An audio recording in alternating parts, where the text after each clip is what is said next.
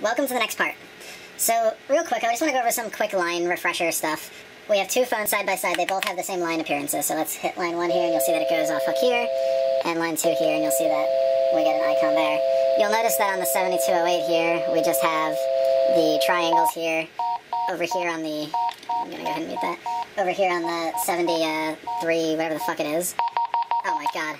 On the 7324, you'll see that the line indicators kind of have an off-hook status there. And you'll notice that if I put it on hold, the little icon changes. The receiver's now on the ground. And right there, it's boom, and then when you hang up, it's good.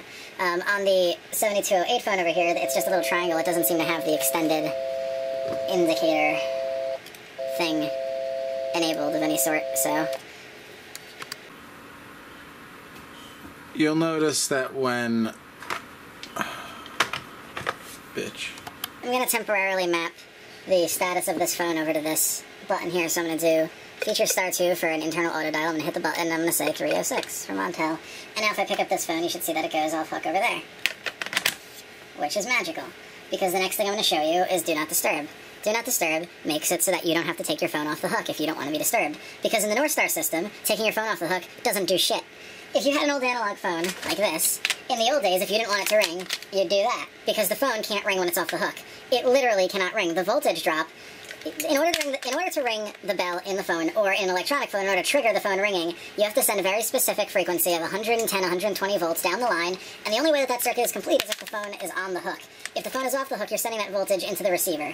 So the problem is that in the old days, you take your phone off the hook, then you had things like, it would make an instant busy signal, then you have your call waiting, which you'll still have a busy signal because after a while, your phone will just go out of service and then you would have no calls. But on a Norstar system, you can take your phone off the hook all day long, and people can just still call you, and your phone will still ring. It might ring a little bit softer,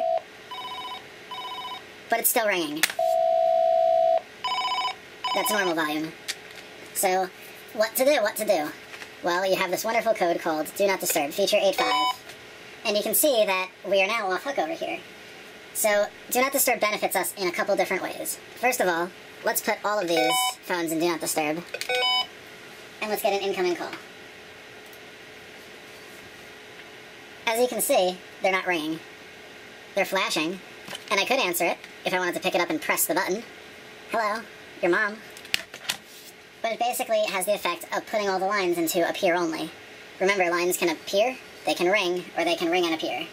And when they appear, they just flash if they're ringing, and you don't get to just pick up the phone automatically, you have to press the button. When the phone's in Do Not Disturb mode, it says Do Not Disturb instead of the static time. If you want to see what the...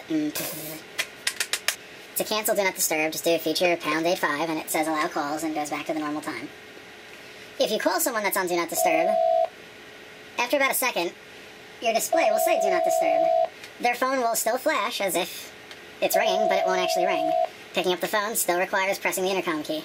Hey, look, I know I'm on Do Not Disturb, but I really wanted to get your call. Ah. Another benefit of Do Not Disturb is that phones on Do Not Disturb do not get incoming pages. Notice how if I take this phone off Do Not Disturb, it is immediately part of the page broadcast. As soon as I put it in Do Not Disturb, the page is no longer coming out of the speaker. Alright, let's go over some more feature codes. Let's start back at 1, because we went through all the star features, and we did some common basic telephony tasks, but let's start at feature 1. Feature 1 is called Send Message, and it's the most misleading feature of probably them all. Here's what Send Message does. You ready? You press feature 1, and it says message 2, and you type in the number of another phone. So let's say 301. And it says that it sent a message to Matilda, and on Matilda it says message for you, and we have a soft button that says message. Well, what is the message? Well, if we press the message button, it says Montel called. We can call back, or we can erase. The interesting thing here is that Montel didn't call. The message is an assumption, it's an insinuation. Basically what this really means is directed voicemail indication. On analog phones, there's something called voicemail indicator. It's a protocol standard similar to caller ID that basically tells subscriber phones that there's a voicemail waiting. If they have a caller ID unit or a similarly equipped phone, a light usually comes on and lets them know that they have voicemail with the phone company that needs to be checked. And then when they check it, it goes off. Well, in the Norstar system, we have the same thing, except it's actually directed. The voicemail indicator isn't so much a voicemail, but it's a message that comes from anything. It could come from the voicemail system, or it could just come from a regular user.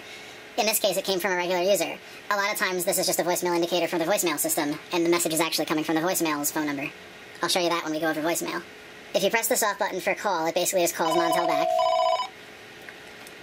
Erase erases the message. Next goes to the next message, and if there's no more messages, it says no more messages. Let's call Montel again. Two soft phone buttons that have always been here that I've never really explained are priority and later. I'm going to go over priority later, but I'm going to go over later now. If you press later, you have two options. Ring again, yes, no, and exit.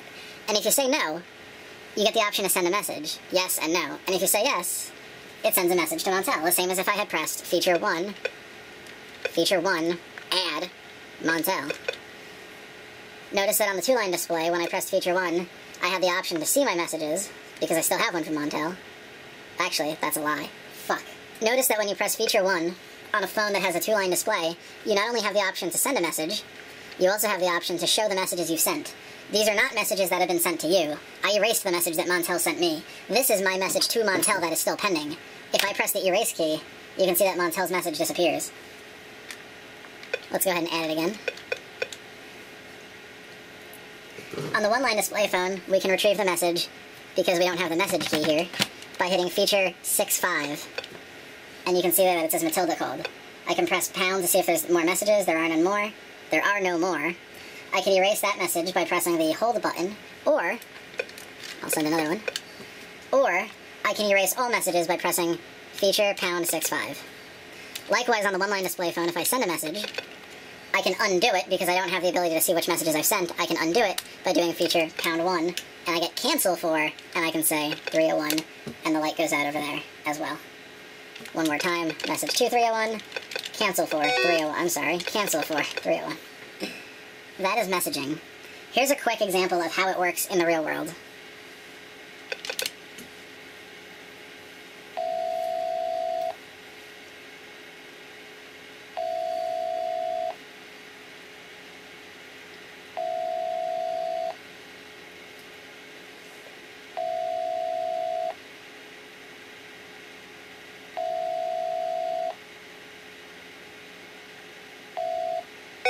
General delivery mailbox. At the tone, please say the name of the person you are calling. Record your message and hang up to deliver the message. Shut the fuck up. I hate you. I hate you. Shut the fuck up. Thank you. You can see here, once I leave Do Not Disturb, that we have a message, and the message is from the voicemail system. I can call the voicemail system back and hear my message. This was a message from earlier. Shut the fuck up. I hate you. I hate you. Shut the fuck up. Thank you. That's just an example of how the message is usually used. The other feature I want to go over in today's part is Ring Again. Ring Again is feature 2. However, we saw it earlier when we were calling Montel and we pressed the later button and it said ring again, yes or no. So let's hit yes. And you can see it says ring again on. Well, what the fuck does that mean? What does that mean? I don't know. So let's take a look here. Ring Again is a very interesting feature because there's 3 different circumstances under which it's helpful. And it's invoked 2 different ways. The first way that it's invoked is when you're calling someone. So for example, let's call Montel here. And let's do feature 2. And Ring Again is on. What this means is that I'm going to be notified anytime Montel's state becomes available. So let's say Montel goes off hook to call his mom, and then he hangs up. Do I want to call Montel? No. Let's say I do the same thing. I call Montel and I do Ring Again, because Montel is not answering. One interesting thing is that if Montel makes any move, if he presses so much as any key, including the feature key, I'm notified.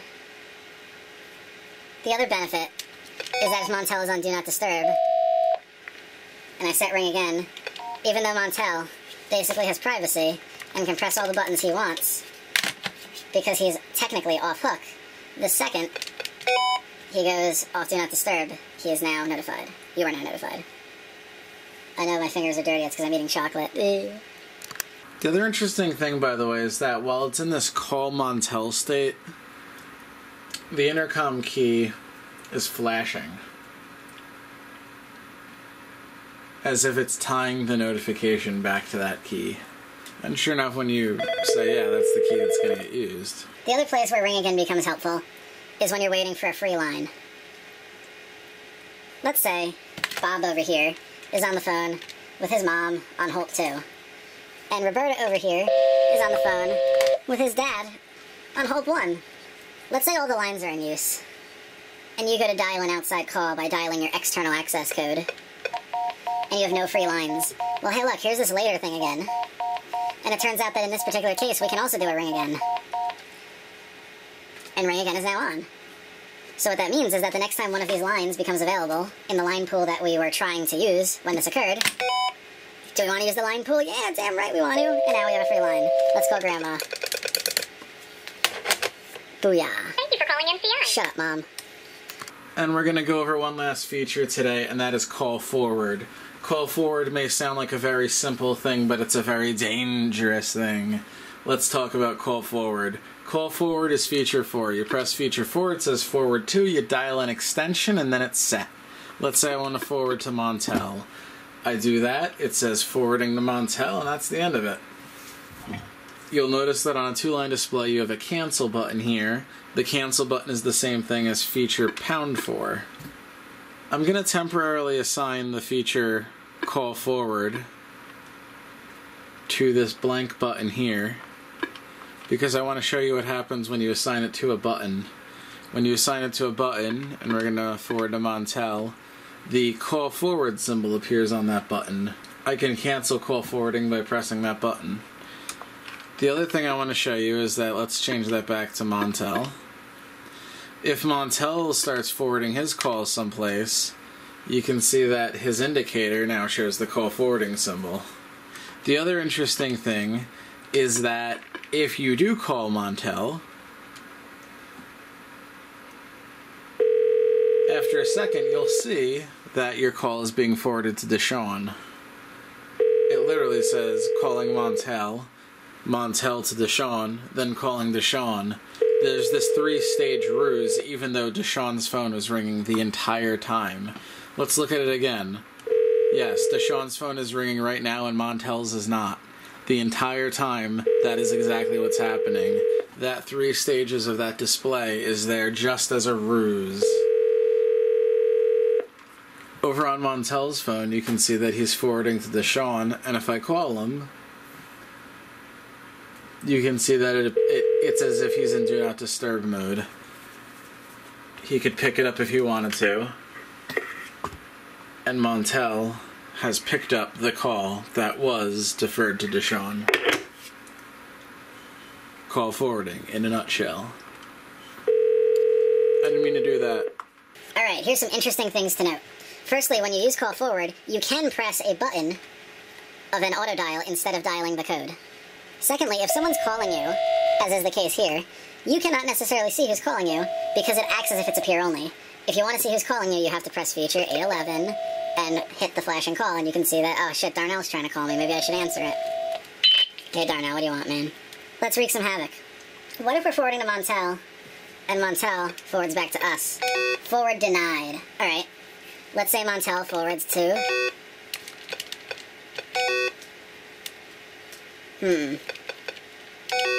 That's actually interesting. I can't forward to a phone that's in Do Not Disturb.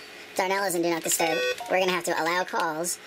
And now Montel should be able to forward to Darnell. Very interesting. By being in Do Not Disturb, you block new forwards.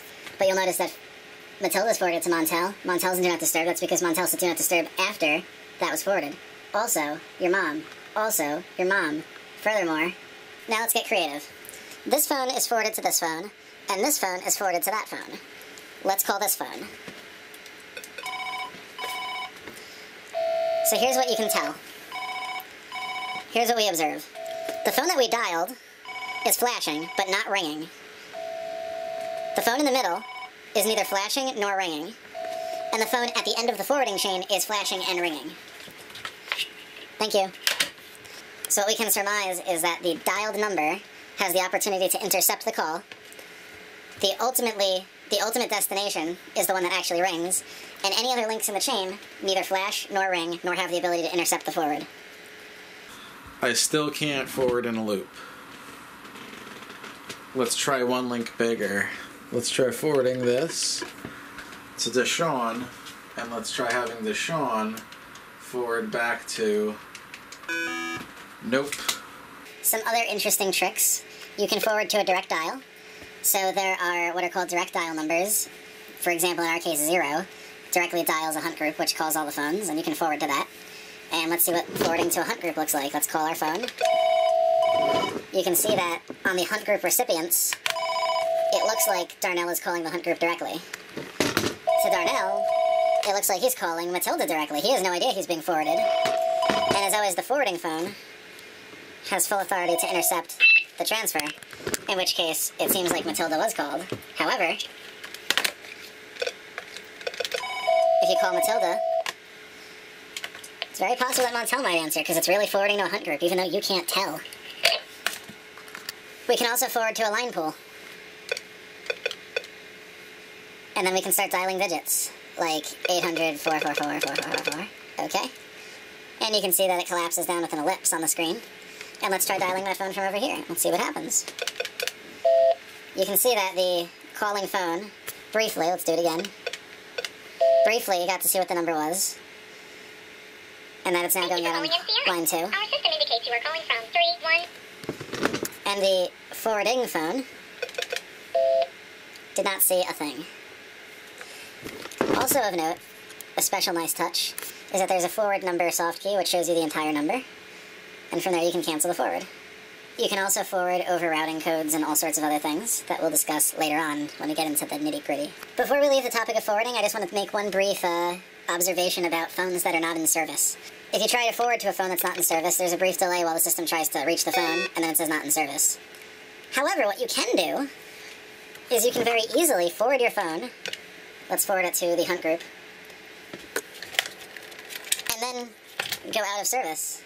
And the system will remember that your phone is forwarded. And when I call Montel, it still forwards to everyone else. Which is a very convenient way to get around having someone show up as not in service while they're being moved or put in maintenance or anything like that. That's it for this part. On the next part, we're going to go over even more feature codes.